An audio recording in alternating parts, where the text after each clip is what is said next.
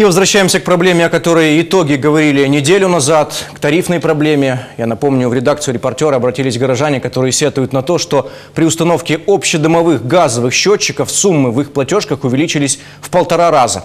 Кроме того, люди жалуются, что приборы учета устанавливают в их домах без предупреждения. При этом индивидуальные счетчики куда экономнее общедомовых. На этой неделе нам удалось получить комментарии руководства «Одессагаза». Президент компании Игорь Учитель пояснил, что закон не предусматривает, какие именно счетчики устанавливать в многоквартирных домах.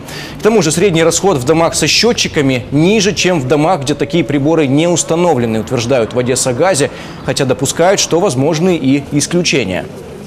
Может быть, какие-то есть конкретные случаи отдельные, где действительно получается, что людям нужно платить больше. Но на самом деле, это если мы возьмем 95 или, наверное, 99%, там, где людям приходится платить меньше.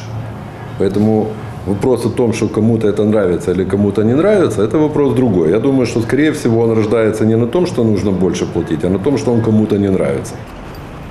В большинстве многоквартирных домов установлены индивидуальные счетчики. В новом году программа по установке приборов учета продолжится.